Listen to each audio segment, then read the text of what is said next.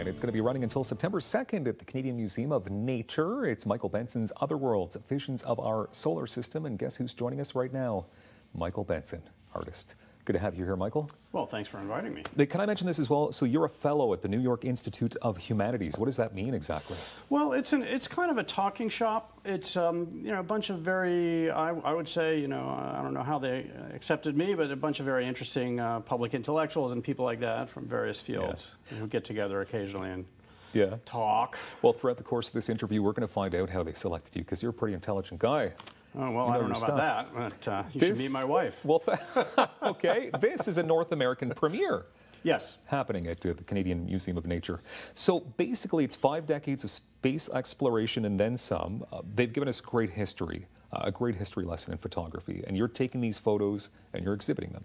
Yeah, I'm basically making the case that the visual legacy of over 5 decades of interplanetary exploration constitutes a significant chapter in the history of photography, as much as it does in science. I mean, obviously the missions were sent out for scientific research purposes, but the net result among other data banks or databases is many raw images. Okay. And so I've gone into the archives looking for extraordinary vistas and views and angles, and I take the raw data and I manipulate it in Photoshop. And I try to get color images out of it and wide field views.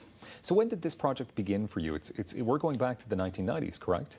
Well, in the late 90s, I became aware that it was possible to use the internet to see images that before that time, before the internet, only a handful of specialists, scientists, planetary scientists and engineers could really access the data coming down from interplanetary missions. But as soon as the internet came along, NASA was a very early adopter of very democratic institution, getting the data out there to anybody who wanted to see it. And so that's when I first became aware that it was possible to look at the material. Okay. How many stunning photos are there, images, in this exhibit? It's over 40 in this iteration of the show. Okay. Yeah. You want to explain to us some of the photos? I mean, here's one. I couldn't even guess. I don't know my solar system that well. What exactly come on, you do. Is that, well, you know one part of it. It's not the moon, is it? Yes, okay. That is the moon, and in fact, I'm glad you showed that first, because that's from 1967. Wow. And that's one of the earliest images in the show. And that came from a series of spacecraft called the Lunar Orbiters, which took 70mm film into orbit of the moon and processed it on board. This is way before digital image techniques or technologies.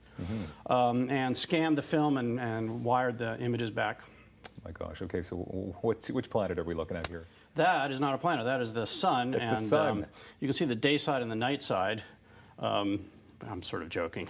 It's the sun being eclipsed by the Earth, and the reason it's a graduated edge between the what you see and darkness there is the atmosphere filters ultraviolet radiation gradually. The thicker the atmosphere, the less UV comes through.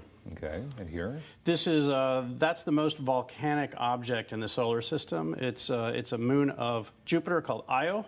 It's got at least 400 active volcanoes operating at any given time, and that's just what we know with flyby missions. It's basically constantly fuming and exploding with volcanic eruptions. Okay. And that, by the way, is Io at the limb of Jupiter. That image took multiple raw frames to mosaic together. Okay. And here, Saturn, correct? Yes. I got that one right. Good. Yeah, that's the dark side of the rings and the dark side of the planet. Not one thing you see there is directly lit by the sun. Everything is indirect. All the light there is indirect. So you've got light filtering through the rings and then lighting the dark side of the night side of Saturn indirectly. Okay, so can you tell me how you manipulated these images to make them look the way? I mean, look at this. This is true artwork for sure. This is one of my favorites of all. This one is a simple mosaic of multiple frames from the Voyager missions. One of the 2 Voyagers that flew past Jupiter.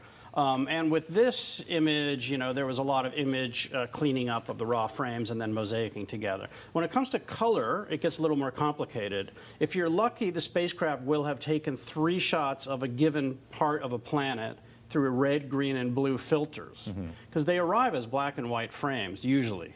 And then you can stack them in Photoshop and get an RGB composite, and then mosaic out from there if you're lucky. But it all depends on what the people running the missions, you know, the scientists and engineers running the missions, have decided the filter set should be in the program of observation. Mm-hmm. Obviously, I mean, this is going to be fascinating for anybody who loves anything to do with space, but your mission here is to produce amazing artwork and to show amazing artwork. Yeah, you know, I'm making the case that this belongs to in the canon of photography, and not just photography, but the graphic image, you know, in the longer history. Okay, and you also have 5 books that you've published as well? Yes, indeed. My gosh, yeah. You just seem like you have a lot of stuff going on. Well, you know, otherwise I would probably go out of my mind, and, you know, given what the winter was like this last year. No doubt about it. Okay, so the exhibition is called Michael Benson's Otherworlds, Visions of Our Solar System, and it's happening until September 2nd at the Canadian Museum of Nature. Thank you very much for bringing your amazing artwork to our city. Dylan, thanks for having me on. I appreciate it. It's wonderful stuff. Michael Benson right there. More daytime coming up in moments right here on Rogers TV. Thanks for being here as always. We appreciate it.